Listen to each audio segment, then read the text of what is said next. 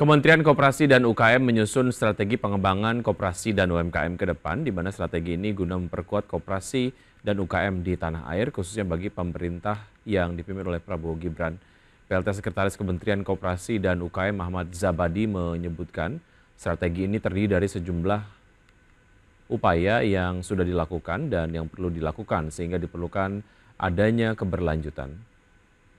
Mulai dari upaya memodernisasi koperasi dan meningkatkan daya saing UMKM, peningkatan rumah produksi bersama, dan minyak makan merah. Transformasi pembiayaan UMKM, pengembangan program solusi nelayan atau solar untuk koperasi, hingga pengembangan startup dan reformasi Badan Layanan Umum LPDB, KUMKM, dan Smesco Indonesia.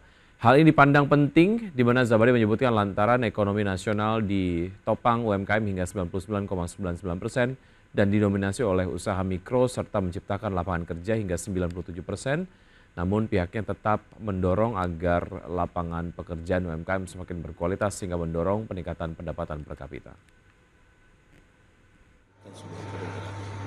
Supaya program yang baik ini semestinya berlaku dan kemudian ada upaya-upaya perbaikan untuk ke depannya, sehingga kemudian kesinambungan dari sebuah proses pembangunan itu berkelanjutan. Salah satu ikhtiar yang kami dari Kementerian Koperasi dan UKM yang kita lakukan hari ini adalah dengan menerbitkan 7 buku yang ini kita dedikasikan untuk membangun sebuah awareness dari kita semua gitu ya, akan pentingnya koperasi dan UMKM.